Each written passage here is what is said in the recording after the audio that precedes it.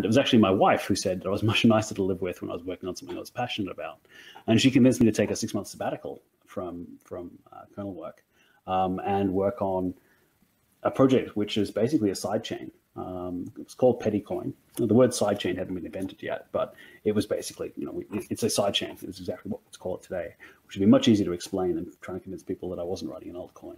But the idea was you'd transfer, petty cash from the main Bitcoin network onto this network, which gave you lower security guarantees, but ideally higher throughput.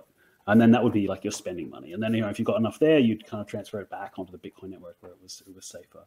So I guess that was my interest in Bitcoin. And towards the end of that sabbatical, Blockstream dropped their Sidechains paper. And I'm like, well, crap.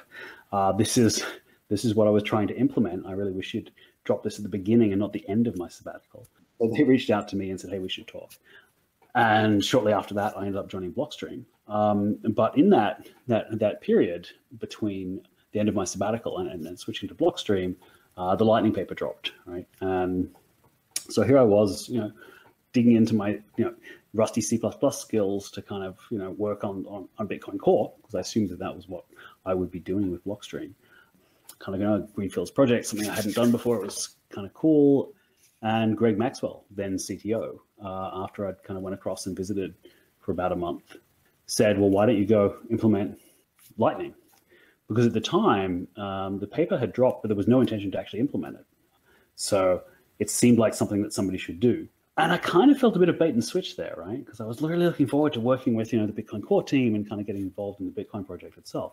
But, having written by that stage the explainer that a lot of people use to actually read the original Lightning paper, because it was kind of a dense read. And so I'd written this set of blog posts on kind of just deconstructing the paper, kind of the primer on how to read it. And yeah, so it seemed too good an opportunity to pass up. I mean, somebody had to do it, right?